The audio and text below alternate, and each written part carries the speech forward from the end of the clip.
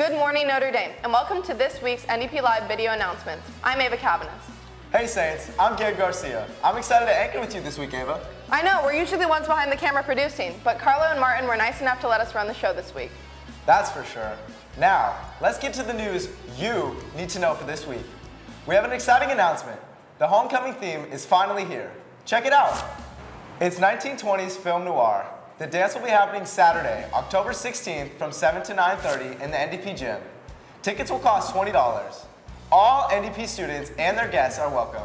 Just go to ndpsaints.org/homecoming to get your tickets. I can't wait. Now on to an important reminder. October 13th is National Testing Day for 10th and 11th graders. Freshmen and seniors should arrange to do Christian service that day. Be aware, though, that we will have different schedules for that week. Please check out ndpsaints.org/the-scoop to get exact details on when each of your classes will be. Saints, are you interested in studying abroad? If so, you should sign up for a special virtual college fair on September 30th. Now, this isn't to be confused with the annual jet tour that NDP hosts. This is something completely different to help provide key insight on 27 international colleges from 10 different countries. To sign up, just go to ndpsaints.org/the-scoop. Did you know that September is National Deaf Awareness Month? For the last 2 weeks, Gabe and I have been working hard on a special video that is an interview with NDP's own Mrs. Deanne Bray. She spoke to me about what it's like living without hearing and how she implements her own insight in NDP's American Sign Language class. Good morning, Saints. We're here to introduce you to our new ASL teacher, Mrs. Deanne Bray. She is here to discuss Deaf Awareness Month, as well as the new ASL programs that Notre Dame offers. So, Mrs. Bray, have you lived your whole life without hearing? What is it like to navigate through life without being able to hear? Yes, I was born deaf and I come from a hearing family. This question is a little challenging for me to answer because I grew up this way and it's who I am. I never thought of what life is like to not hear. Whether we are deaf, hearing, or what culture you come from, Mexican, Chinese, French, we all share this world together. I identify myself as a deaf individual, and I do not view myself to have a physical disability. We navigate what works for us. What's natural for us might not be natural for you. Tell me about your background in acting. Tell me about that journey in your life. Acting. If you really want to know about what I did, just look in Google. I don't really want to talk too much about acting. For years, I'm more of a scientist and teacher. I've always wanted to be a scientist, but I decided to teach. I enjoy what I do. So I was and always am a teacher first. However, I do believe that my journey in acting guided me to learn how to become a better teacher. God was a big part of that journey by how my mind opened up. It started with a TV show I did called Sue Thomas, FBI. This show was inspired by a true story of a Christian woman who reads lips. As a deaf person, she struggled in finding a job. Then one day, the FBI were looking to hire deaf people, and she was absolutely thrilled with the opportunity and drove out to Washington, D.C. She got the job with the FBI, and she realized she did not like the job. Now, Sue felt that she had so much to offer. She was very bright. She wanted a transfer of a different position, so she met an FBI agent, and he was impressed with her ability to read lips. Now, keep in mind that not all deaf people do have the skill of reading lips. A handful can, but many do not. It is not a natural, and often communication becomes ineffective. For me, my personal life, I read lips with the hearing aid at times, but without it, I do not. So for Sue, that is her story, which is different from my journey in life. As an actress, I portrayed her character and told some of her story. It was a fun experience. My husband would tease me and say, "Hey, just think of that show to be your bigger classroom." So that is where my journey started as a professional actress. September is Deaf Awareness Month. What do you want to say to those in our community to raise awareness? Yes, September is the month that we celebrate as Deaf Culture Month. The deaf communities celebrate by promoting deaf culture awareness. During the last week of September is really when the deaf world celebrates different sign languages around the world. Did you know that there are more than 300 sign languages in the world? There's Chinese Sign Language, Japanese Sign Language, Russian Sign Language, and LSF. LSF means French Sign Language. There are so many different languages, even BSL, British Sign Language. And that is the week we all really celebrate. Plus, you know of United Nations? The UN officially recognized the day of September 23rd, and the day is called International of Sign Languages Day. The purpose of this was to raise awareness that there are many documented sign languages. We have come a long way through many events of experiencing oppression, fighting for freedom. That is what I teach. I don't only teach language when it comes to developing reading skills and production skills in ASL. I include deaf history, teach about the deaf community, deaf culture, and how well-known deaf people from the communities have contributed to improve the world. Notre Dame Prep now has American Sign Language to add to our World Language program. Tell us more about what students can expect from taking your classes. Yes, I'm hoping that Notre Dame has a goal of how I can support the school in building an ASL program with ASL levels 1, 2, 3, and 4 honors. I built a strong program at Oak Park High School in California for about 8 or 9 years. Now I'm here to use the similar model. Students obtain information only through their eyes, also to express through their hands, facial expressions, eyes. I'd like to express my gratitude for the staff. I've only worked here for 2 months now, and already I'm seeing quite a few of my coworkers signing to me. I'm touched and impressed. Let me share some names. Tracy Heisler.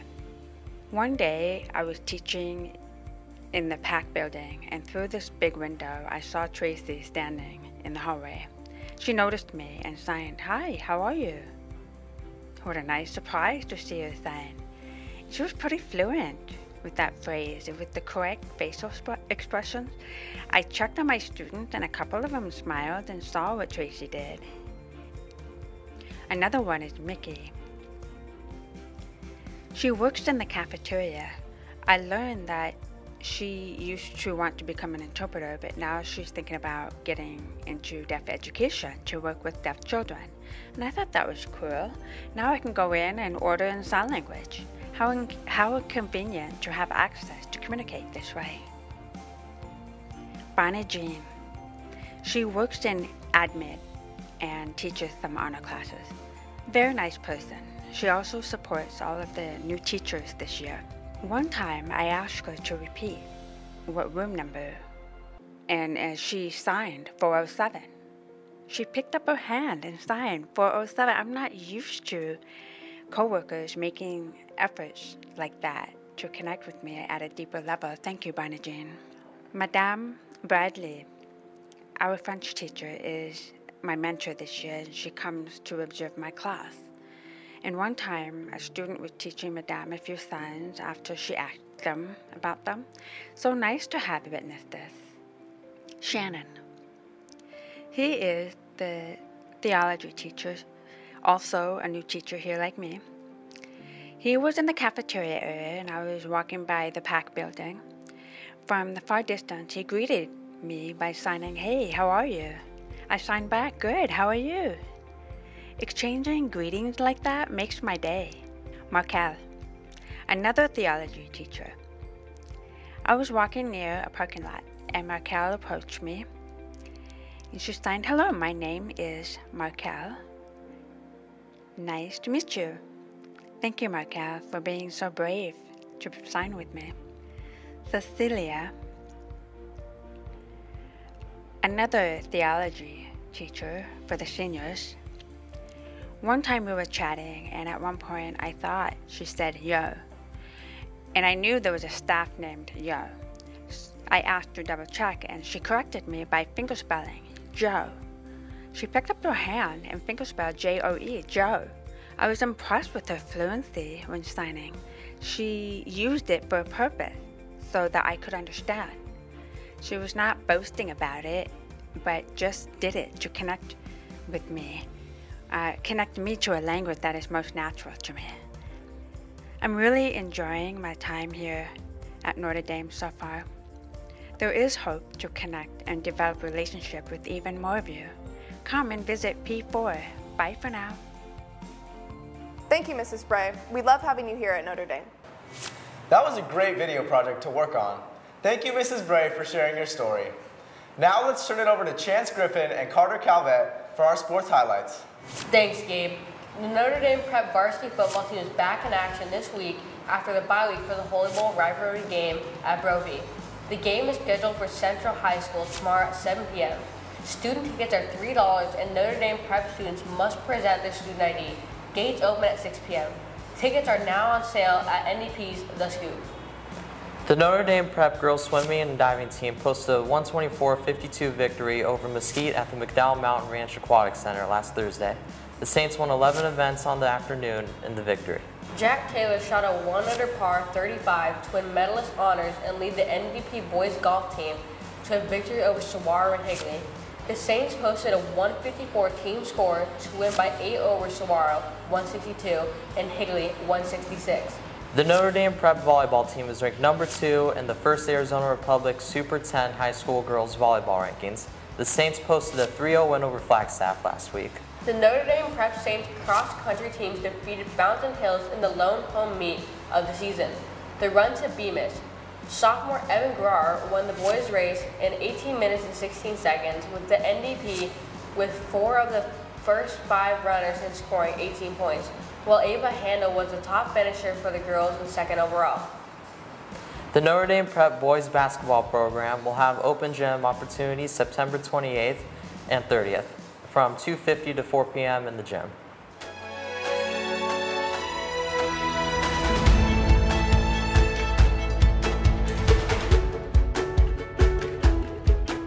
It's now time for our favorite segment, Saints of the Week. This week we have 7 Saints of the Week.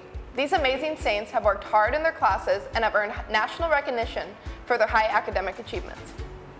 First, let's recognize our 3 College Board National Hispanic Scholars, Sofia Barlow, Alejandro Heredia, and our very own NDP Live, Jacob Weatherall.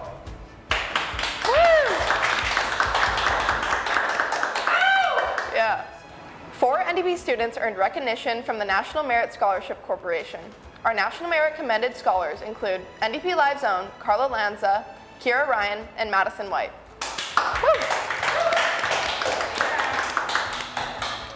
And senior Radia Wong has earned the title of National Merit Semifinalist. Radia will move on to the nationwide competition with the chance to be named a finalist or even a National Merit Scholar. Congratulations, Radia. So to be a National Merit Scholar is to be recognized by College Board and colleges across the nation based off of how you do on the PSAT you take your junior year. So it just kind of shows like your possible capabilities for succeeding in like the next chapter of your life. To become a National Merit Scholar, you'd have to take the PSAT, so you'd really have to study so you can make the cutoff score for the Arizona State. Yeah, I think I speak for all of us when I say it means a lot. You know, we work hard to get these scores and we study hard. And to finally get recognized for it, you know, on such a big scale, on a national scale, I think means a lot. And, you know, there's not that many people that get this recognition. So I think we're going to really enjoy it and try to use it to see if we can get scholarships for college. To me, the recognition is a great honor that your hard work has been acknowledged. It's just nice to have this sort of like recognition just for all the hard work that that we've all put in school. It's something on like a much bigger scale than just like a school or family, something like that. It's like actually this nationwide organization that's saying, hey, you did a good job, here's some recognition for that.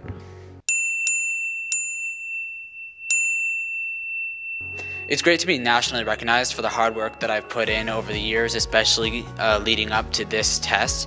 It's on such a bigger scale than like a school-wide test. It's a national recognition, so it's really important for college and whatnot, so it's great to be recognized for that. Good job to all of you, and best of luck to you, Radia. Way to represent the Saints. And go Jacob and Carlo. That's for sure. We want to thank Black Rock Coffee at Thompson Peak and Bell for being NDP Live video announcement sponsor. All right, Saints, that's all the news we have for you this week. Thanks for watching.